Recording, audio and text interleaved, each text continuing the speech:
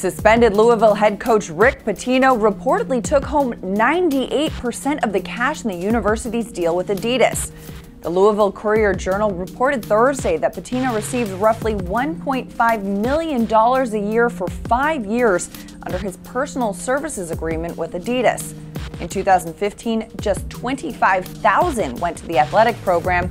The year before, just $10,000 went to the department, according to a review of the contract by the Courier-Journal. Adidas inked a new deal with the school in August, a 10-year, $160 million deal that an Adidas spokesperson says has different terms, in which all the cash will be earmarked to the school.